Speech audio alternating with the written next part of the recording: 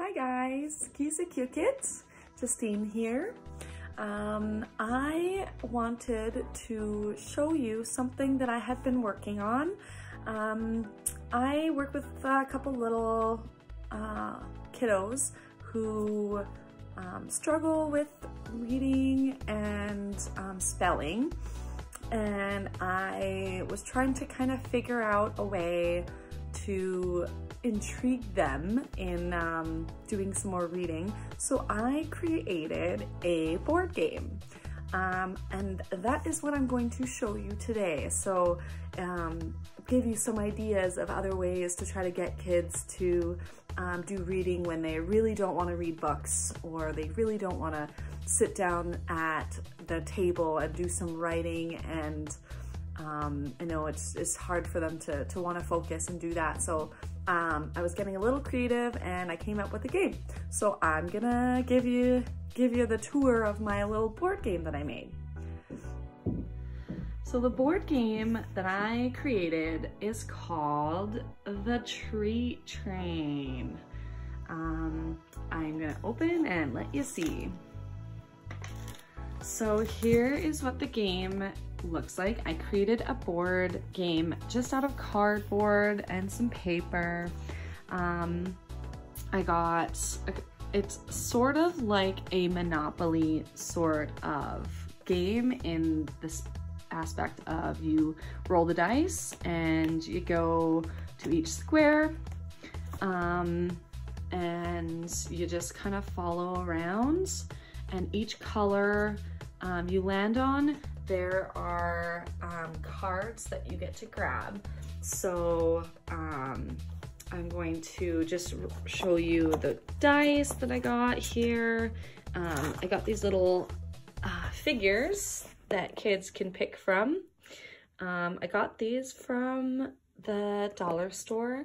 They are just little figures that came in another toy, and I grabbed them and I'm using them as the little people and little characters that people get to choose to use. I have 4, so you can play up to 4, but if you want to get more little people, you can get a whole bunch and play with a whole bunch of people. So I did write up some instructions for the game so that other people, their staff members, could use it and sort of know how to play it.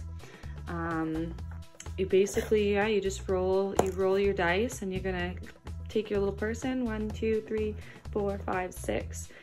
This guy landed on red, so I'm gonna grab a red card. And here's the fun part for kids here. So you're gonna take your card and you're gonna read it. So the person who picks the card, they get to attempt to read it. And if they're having troubles reading, they can ask one other person to help them. And once they are able to read the card, they then get to pick a treat and enjoy their treat, and the next person goes, and that person who read that card gets to keep their card. So you're gonna go again, and the next person's gonna go. He landed on a green, so you're gonna grab a green card. And now that person who grabbed the card is now going to read the word off the card. And once they read the word, they get a treat, and then on to the next one. I've also, I played this a couple times with one of my littles who was really reading the words quite quickly. So I've actually made it a little more challenging, where he's not only reading the word, but then taking the word and putting it into a sentence, a usable sentence. So toast, he would say, I like peanut butter on my toast. And that would be a full sentence, and he rewards himself with a treat. There are also squares that are the 5 W's, so making a question. So it's these brown ones. So they'd have to read the word how, and then make a question using the word how. A question like, how do you play this game? That would be a question. He would get to keep his card and get a treat and then move on. To make it a little fun. I have like, you can lose a turn. So you don't get to read a card, you don't get to treat, you just have to wait till it's your turn again. So you lose the turn. The way I've played this, so when I land on start, you've gone all the way around and you can kind of do a little happy dance. So you can either happy dance your little person, or you yourself can like throw out your favorite dance move. And that's basically how the game that I've made. Treat Train is what I call it.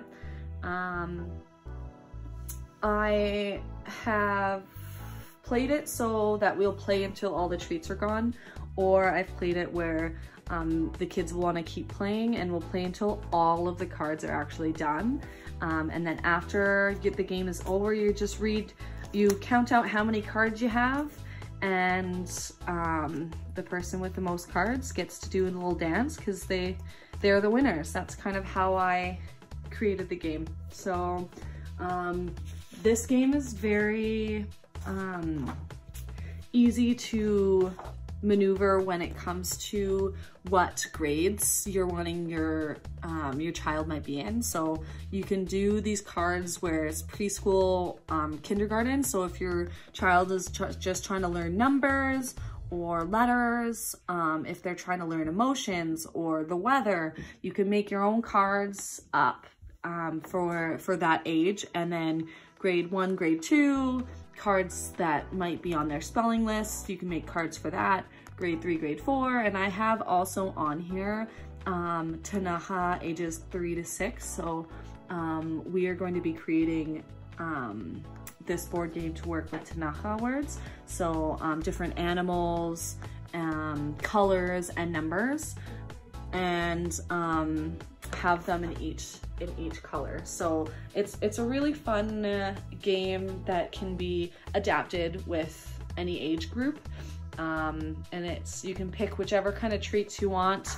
That's why, like, on my front page, if you want to put M&Ms, if you want to put goldfish, if you want to put gummy bears, or like, you know, these Welch's gummies, if you want to do apples, if you want to, whichever treat that your children love to snack on, you can play this game, and it just gives them a little bit of a motivation to want to practice their spelling and their reading.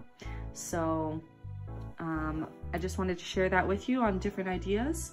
And I'm going to just kind of continue to create different ways to help kiddos read in a fun kind of way. All right. So yeah, that is my game, and I hope that you enjoyed seeing it.